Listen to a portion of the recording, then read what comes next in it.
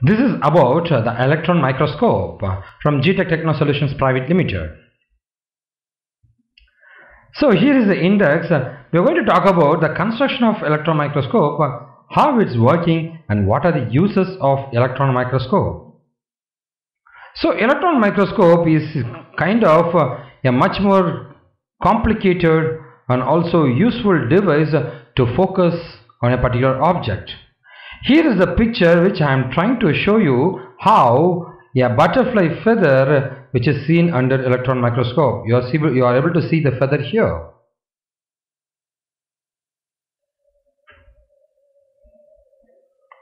So this is how the magnification of electron microscope is.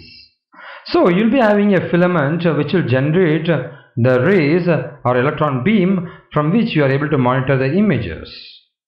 So we'll see those things further.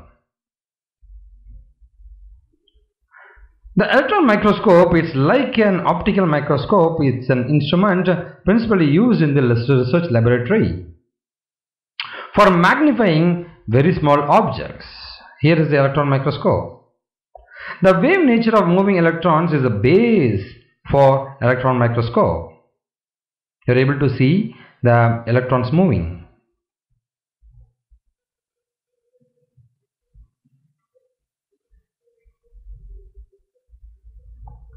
So the resolving power of a microscope is the least distance between the 2 points which can be distinguished. The resolving power of a microscope is limited by the wavelength of the radiations.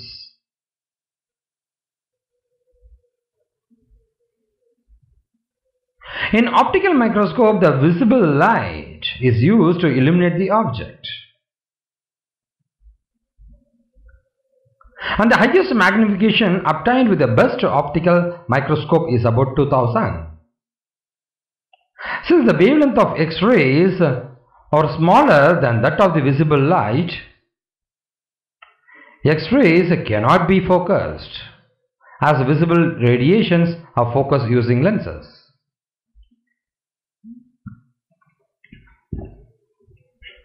On the other end, electrons having de Broglie wavelength of the order of X-rays can be focused easily using the electric and magnetic fields, and one can build a high resolving power microscope using electrons.